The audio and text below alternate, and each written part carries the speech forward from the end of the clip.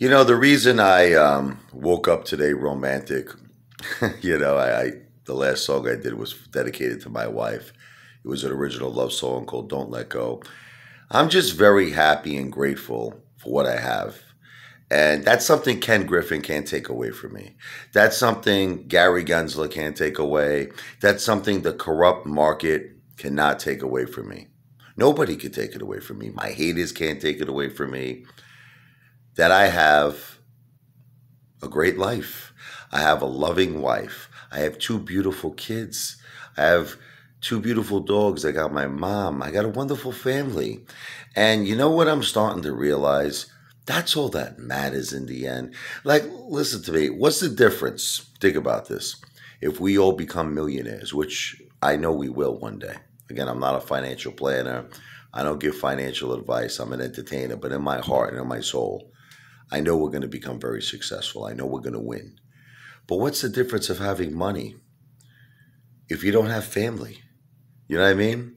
If you don't have, just someone to share it with, someone to share the happiness with.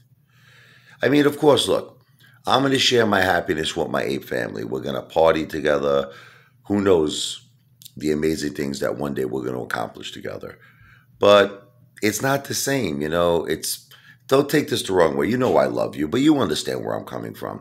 You want to have someone in your life who you love, who's there by your side, who supports you.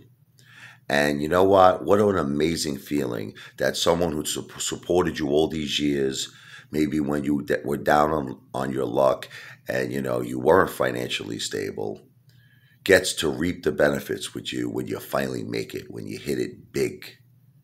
Okay, that's a great feeling.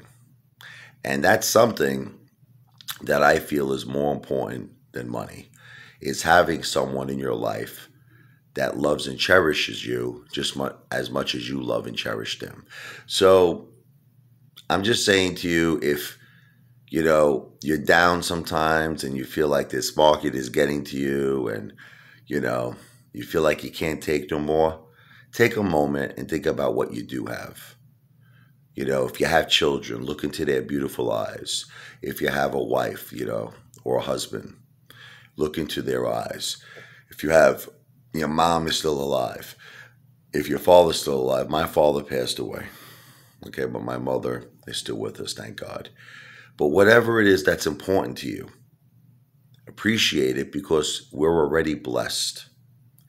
And if you have that feeling in your heart, I'm telling you, the Moaz is going to come for us and we're going to win. And you want to know why? Because love cannot be beat. Ken Griffin can do all kinds of things. He could cheat. He could use fake synthetic shares. He could even be paying off Gary Gensler. Allegedly, who knows what's going on with this crazy, crazy world that we're living in. But you know what he can't beat? He can't beat love. And love is what's going to take us over the rainbow to the pot of gold. Trust me on that.